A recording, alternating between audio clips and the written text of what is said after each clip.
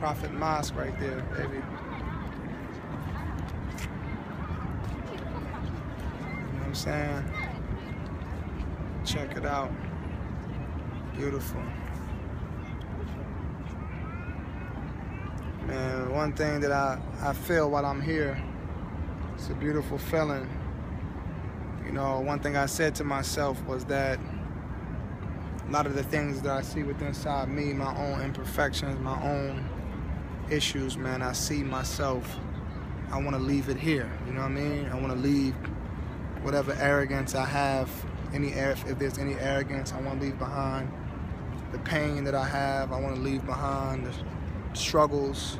You know, I want to leave behind that hurt that I have. I want to leave that behind.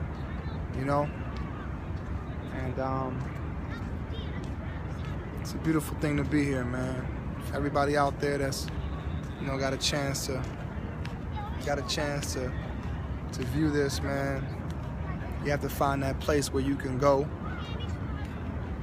that you leave behind. You leave behind that which is really weighing you down. Leave behind that hate. And when you let that hate go inside you, whatever that hate is for, you release that prisoner, only to realize that you are the prisoner, that you were the prisoner to your own hate. You were the prisoner to your own anger. So,